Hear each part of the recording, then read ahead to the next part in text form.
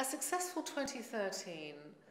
will herald a more ambitious era for British-based businesses of all kinds, and yes, of course, the creative industries. The creative industries are already very successful on an international stage, and they ought to keep on being restless about that success, because obviously there are a lot of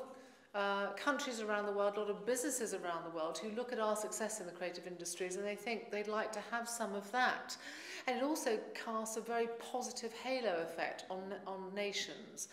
So what I want to see in 2013 is I'd like to see a collective force of business leaders talk about how important business is, and also a collective force for how we can all help our different organisations and our client organisations succeed on a world stage, because